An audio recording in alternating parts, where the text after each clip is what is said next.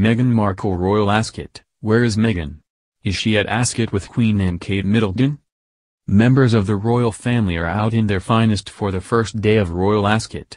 But is Meghan Markle at the races? Kate Middleton, Duchess of Cambridge, and the Queen were out in matching baby blue for the first day of the Royal Ascot, one of the calendar highlights of the year. They weren't the only ones in blue, which seems to be the royal choice this year. Princess Eugenie and Princess Beatrice twinned in blue too. The rain seemed unable to dampen spirits, with the royals arriving by horse-drawn carriage and waving to crowds.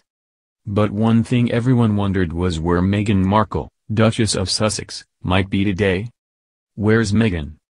Meghan, 37, is still on maternity leave with her baby, Archie, so isn't expected to attend events such as Royal Ascot.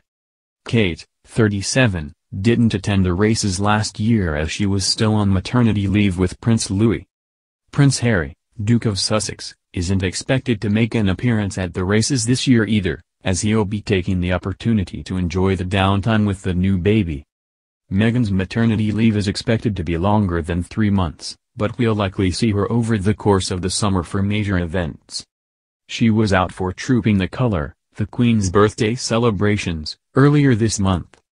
And we'll see her next month, when the whole clan is out for Archie Harrison's christening. Meghan and Harry are keeping things fairly traditional for the upcoming christening of their first son, a break from the habit they've developed of forging their own path. The couple have chosen St. George's Chapel for the christening, the same venue they were married in and the one Harry was christened in 1984.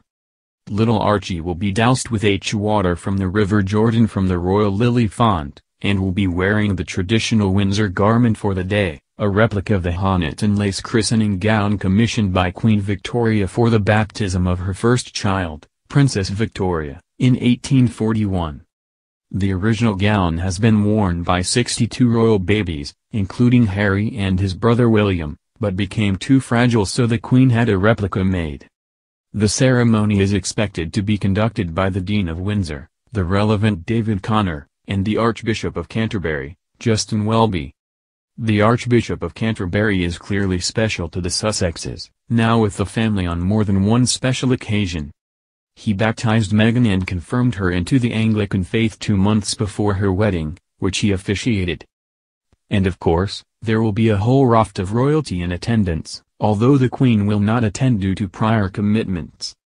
Meghan's mother, Doria Ragland, is expected to fly back to the UK from her hometown California to attend.